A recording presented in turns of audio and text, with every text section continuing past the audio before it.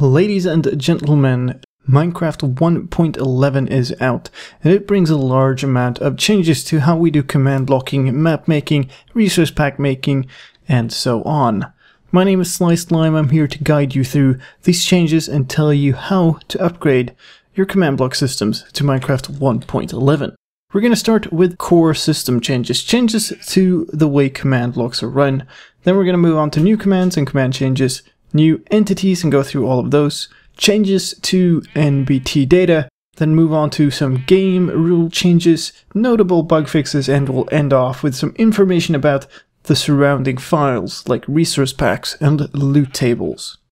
Now, the first thing that has changed is the keyless syntax of position selectors is gone. It is no longer supported. If you want to run a position-based selector, you have to put in x equals, y equals, z equals, and r equals. Without this argument, your command will not work. Another important change is that target selectors now error out if they have invalid arguments instead of just ignoring them in the filters. That means that if you run a command with an invalid filter, you'll no longer kill every entity in the world, for instance. You also get a friendly error message, in this case invalid selector argument type equals shep. Let's fix it a little bit and try again, and you will see that it still doesn't work, but now you get a better error message. Selector type equals shep, found nothing. So if we now fix that, you will see that it actually does work.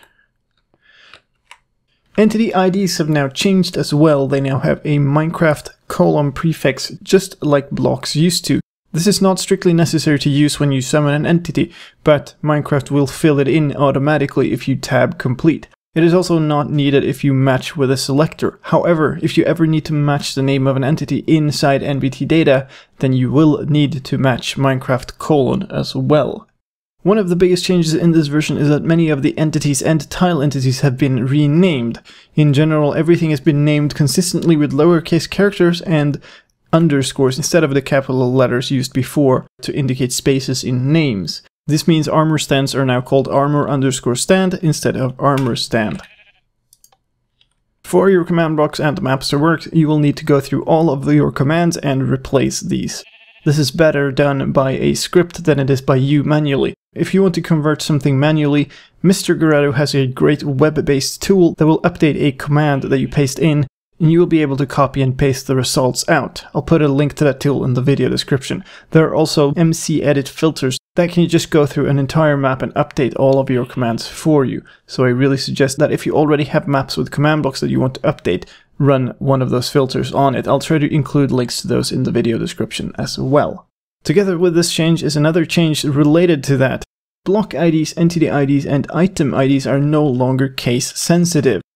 Most commands that interact with blocks and block types now use block state definitions instead of the numerical data value that was used before.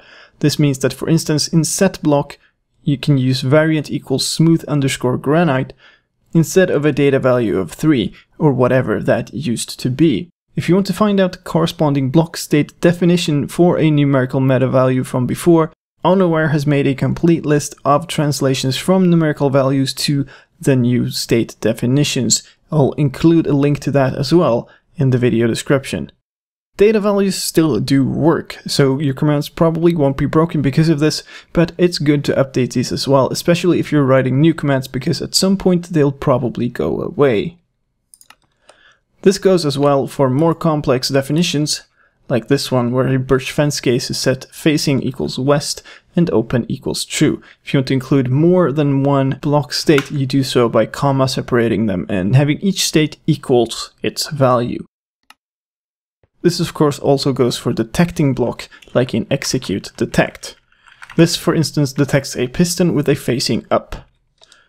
This means if I put a piston like so, nothing happens. However, if I place the piston facing up instead, the command triggers. To detect any block state, what used to be -1, you can use a star. In addition to the rename of entities, some entities have also been split up into separate entity types. This means Guardians and Elder Guardians are now actually separate entity types, as are skeletons, strays, and wither skeletons, zombies, zombie villagers and husks, horses, skeleton horses, zombie horses, mules, and donkeys. This can be used by /summon, of course, but also by commands that reference them in selectors, like kill. One more thing before we move on to the new commands and changes for existing commands. The /help output and the tab completion output have been changed so they now output help sorted alphabetically, which is nice. There's one new command in this release. It is called /locate, and it is used to locate a certain type of structure. In this case, we located a temple at -136, some y coordinates, and -1176. If I run /locate and then tab complete, you will see what kinds of structures can be found. And cities, fortresses, mansions, mineshafts, monuments, strongholds, temples, and villages. Sharp-eyed ones of you will have noticed that some types of structures are missing, like an igloo for instance. That is because those are considered variants. So for this case, I believe an igloo is actually a variant of a temple, which is somewhat confusing. Sadly, this is mostly a command that you might find helpful to run in creative mode. The output is simply a text output, and the application for using this in actual contraptions or maps is probably limited. /give can now give items to players disregarding the stacking restrictions that normally apply to that item. The action bar that is used more heavily in this version than before can now be accessed by the /title command. The action bar is simply another subtype of title that you put in as the second argument. There are two new particles in this version. One is the llama spit particle. In the core game, this is used for the llama's spit attacks. The other new particle is a totem particle. This one is used when the totem of undying activates to save a player from a killing blow. Now, let's move on to the new entities. The new Vindicator Illagers are called Vindication_Illagers. They have the normal NBT tags that you would expect of an enemy mob, but they also have one specific one. If you name a Vindicator with the name Johnny, it will behave in a certain way, otherwise it will behave normally as a Vindicator. However, this behavior can also be controlled by setting a Johnny NBT tag. If you set the Johnny tag to 1, they will start attacking all types of living entities around them. The second new entity type is the Evoker Illager. This entity is called Evocation_Illager. It also, of course, has the normal enemy mob NBT tags. It also has one more tag. That one is called Spell Ticks.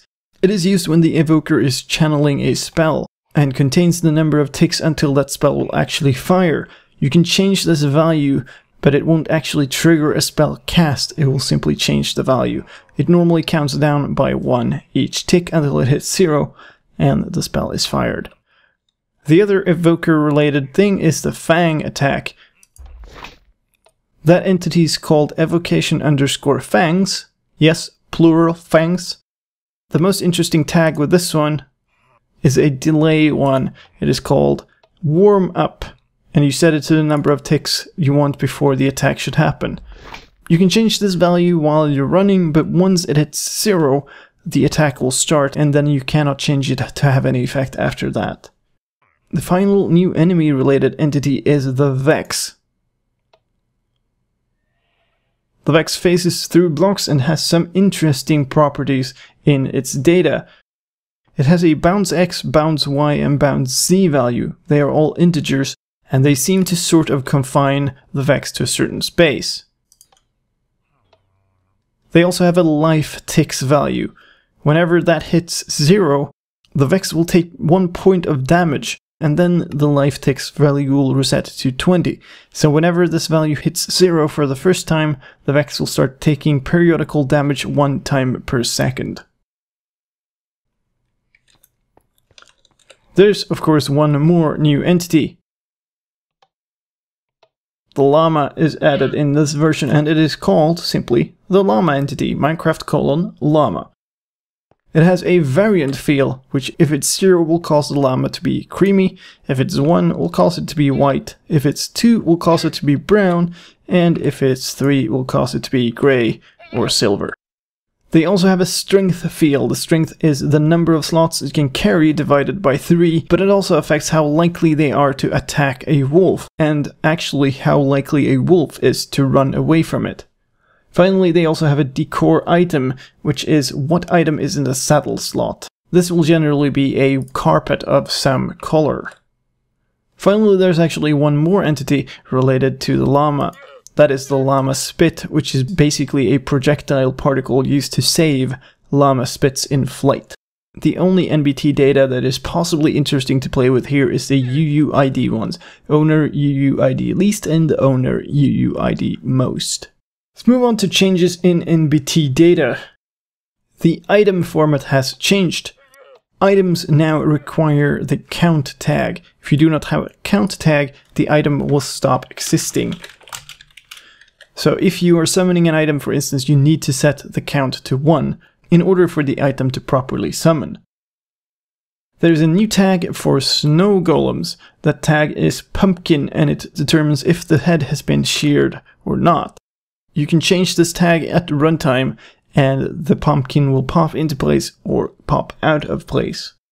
Shulkers also have a new data tag. It is color, and that color determines their color, just like the shulker boxes can have different colors. There are 2 new game rules in this version. One of them is important enough that I even mentioned it in my update video for 1.11. It is called max entity cramming, and it will kill off entities that end up too many in the same space. You can set it to 0, which totally disables this behavior and goes back to the normal behavior that we had before. This might not be as important for maps as it is for redstone contraptions and survival mode, but maybe it can be useful for some maps if you are using that, and some maps probably need to have a lot of living entities in the same space.